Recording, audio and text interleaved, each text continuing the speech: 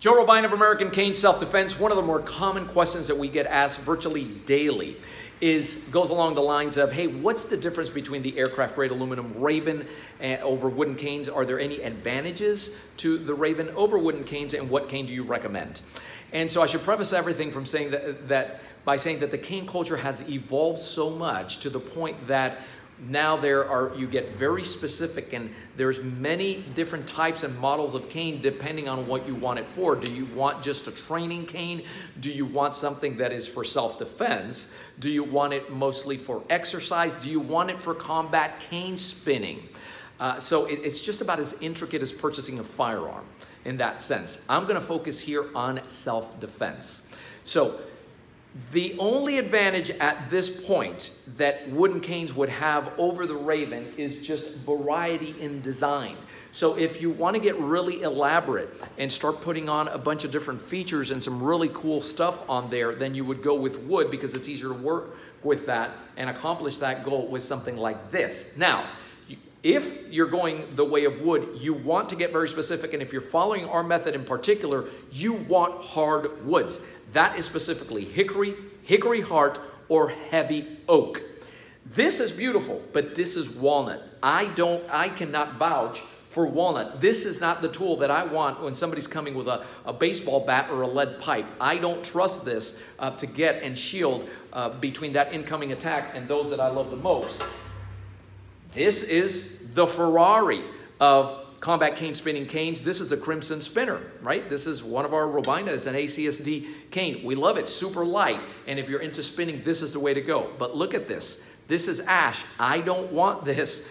I can't, this is not what I want for self-defense, for reliability in that. So, and here is the issue with wooden canes, and this is a straight up advantage that the Raven has over wooden canes.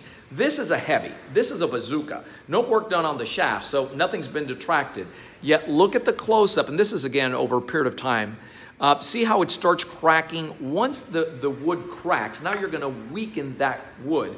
And over a period of time, and depending on how bad that is, we've tested it with our power shot template to where you go 2 to 3 power shots before you render this tool useless. That's not going to happen with a Raven. The most that's going to happen with a Raven is it'll bend under duress, but you can still be effective with a bent cane. The other thing is that the Raven does not require any oiling for maintenance. Oiling with 2 types of oils is the lifeblood, the food of the cane, wooden canes, and how often you need to do that all depends on how often you use that cane, how often are you leaving it in extreme temperatures in the car, in your vehicle, and how much you're using it. This tool you're never going to have to do that with. A huge myth that I want to bust right now that I've heard people, and people call me about this. Oh, I don't want to go with the Raven because it's metal and it's not going to get through security. That is nonsense. Here's what the law says. The law says that you need to have that J-horn on there. If you don't have this, then in many states it's not legal. Nobody questions what it's made out of. When you take this through airport security, they'll remove the tip. It's hollow tubing. They'll take an x-ray because they want to make sure that you're not hiding some type of blade or anything else through there, and they will give it right back to you. But it goes unquestioned, so please get that out of your head wherever that misinformation came from, that because it's the material of it, because it's a metal cane, that it's not going to go through security. So advantages, again, to summarize of the tool. Number 1, just the fact that it doesn't crack. The reliability, it's a life. This is for the purpose of self-defense now. It is a bazooka.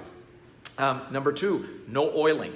And number 3, yes, you're still going to get it. See, it doesn't call attention to itself. Not a lot of designs, 2 strategically placed grips with a horn that is innocuous looking, but when you put your hand there and you go, you'll understand why it's made and constructed the way that it is. All right? At the end of the day, bottom line, if you're a caner, if you're a cane enthusiast, if you're into this, you're a practitioner, you're a student, you're an instructor, here's the bottom line. You're not just going to get one Raven. You're not just going to get a wooden, cane. You're going to have multiple canes, just like gun owners have multiple guns because that's what they like. Some of you are, like us, passionate about the tool and you want something to go out there hiking, you want something that's a little bit lighter when you're going to spin, that's what you want. If you're going to go with exercise, you may not want something like this. Now, when it comes to self-defense, this is our choice. This is our number one, and for the reasons I just covered here. All right? So, guys, if you have any further questions, we're always here to serve, my staff and I, at American Cane Self-Defense. The number's 800-289-8188, and you can also email us if you'd like. All right, thanks for watching, and keep caning.